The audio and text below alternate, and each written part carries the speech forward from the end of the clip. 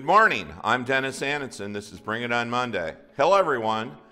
I have a fable to tell you this morning. It's about the porcupine. The story starts off this way. It was the coldest winter ever. Many animals died because of the cold. The porcupine, realizing situation of the bitter cold, decided to group together to keep warm. This way they covered and protected themselves. But as you can imagine, the quills would hurt their closest companions. After a while, they decided to distance themselves from one another. But then they began to die alone and frozen.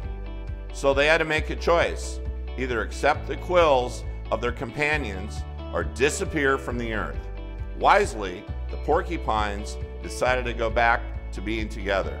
They learned to live with a few wounds caused by close relationships in order to receive the heat that came from each other. This way, they were able to survive. It's a great little story, but the moral is that the best relationships are not the one that brings together perfect people. When each individual learns to live with the imperfections of others and can admire the other person's good qualities, you can live and even excel together.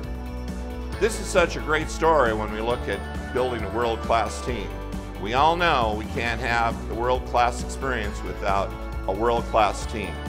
And with the world-class team, we understand that each one of us is made a little different or a lot different than the other.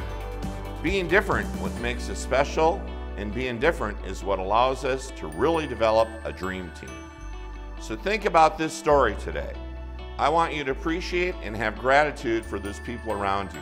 No matter what the situation may be, it's just a wound to help protect the culture of your organization. That's Bring It On Monday for this week. Share the message with your colleagues, talk about the concepts, and strive to be better today than you were yesterday.